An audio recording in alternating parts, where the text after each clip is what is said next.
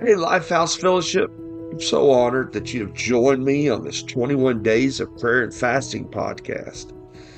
Get ready for an amazing journey of self-discovery, connection, and growth.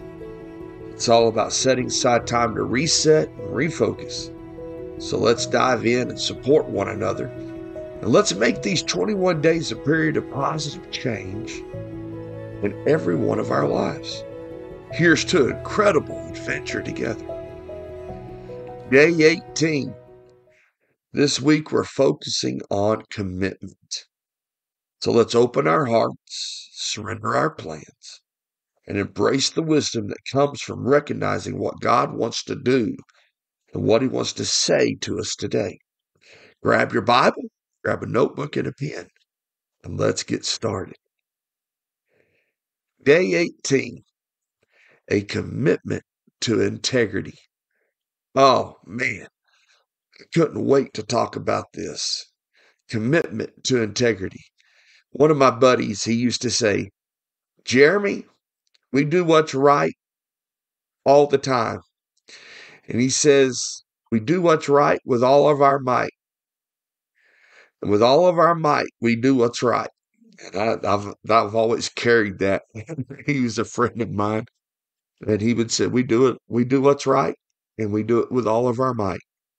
And with all of our might, we do what's right. And really, that is a great definition of integrity. But I want to take you over into the Word of God, to Proverbs chapter 10, verse 9. Proverbs chapter 10, verse 9. I'm going to read it out of the New King James, and then we'll read it out of the NIV. It doesn't change much, but here we go. New King James. Ready? Read. He who walks with integrity walks securely, but he who perverts his ways will become known. NIV. Whoever walks in integrity walks securely, but whoever takes crooked paths will be found out. He who takes crooked paths will be found out. The word integrity is defined as the quality of being honest, having strong moral principles, maintaining consistency in one's actions, values, and character.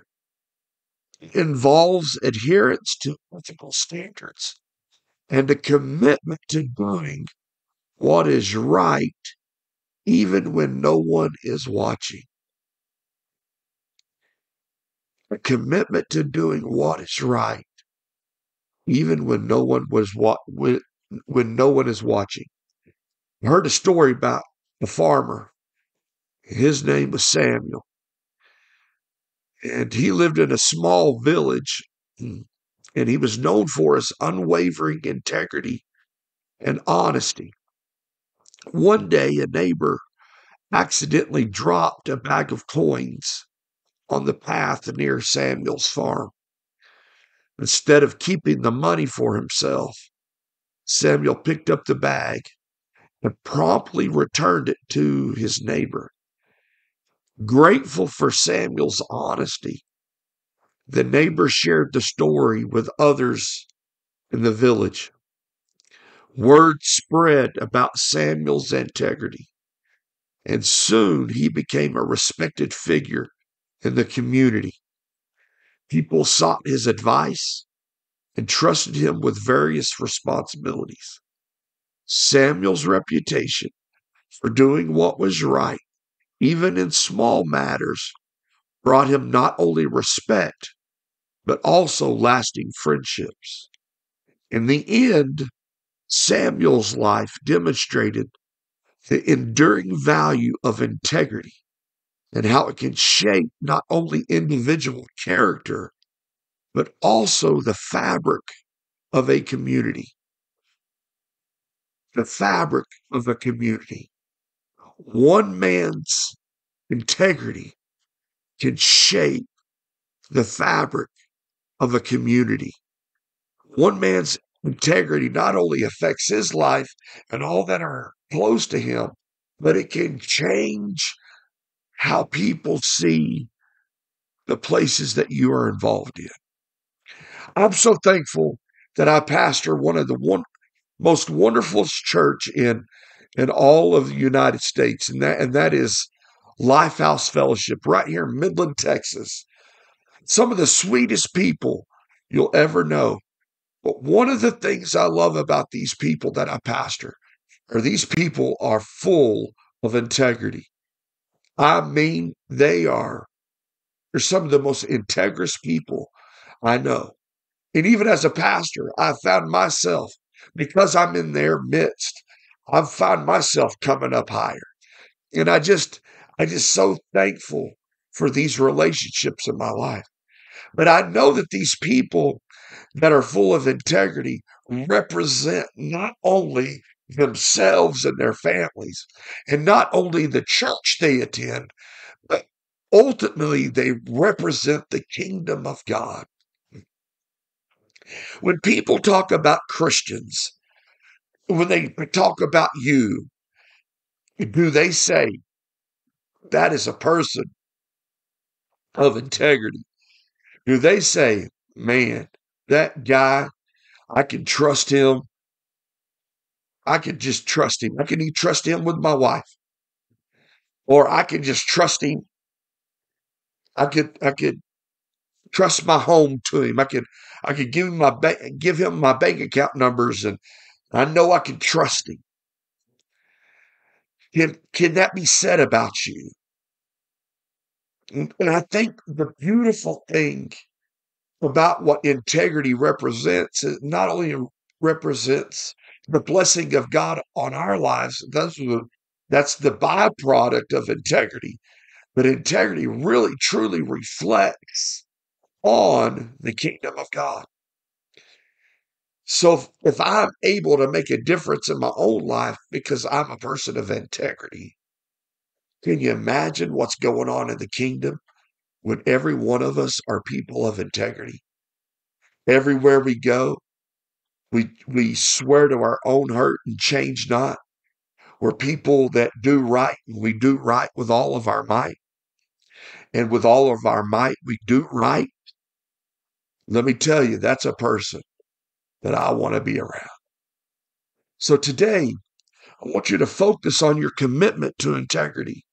Maybe you've allowed yourself to wax cold in some areas. Today is the day to reflect where you can uphold honesty and transparency in all of your actions when nobody's looking, when you're all by yourself. That's what I'm talking about. When nobody's around and it's just you, and you have a choice to make. What do you choose? Do you choose integrity? I'm going to be a person that is full of integrity? Or am I going to slip up this time? Oh, no. Those are the things I want you to address today. I pray that you are a person that gets it right, and you do it right with all your might. And with all your might, you do it right. Focus on your commitment to integrity today. I love you, and God is calling us higher. Let's make sure that we're really honest with ourselves when it comes to this. Amen. Let's pray. We thank you today that you never give up on us. In areas of our lives where we've fallen short, maybe I haven't been integrous or have had character in situations. Maybe I'm a liar. Maybe I steal. Maybe I'm a cheater. Maybe whatever I am, Father, I pray that we would change today. Lord, what good is it if we fast and we pray and we but we're people that aren't integrous. May our lives represent you well. And the fabric of the community we represent, may it be one that says, I am a person of integrity. Lord, today we love you and we thank you. Lord, we know we're going to miss it. We know we're going to fall short. There will be times that we're like, missed it there.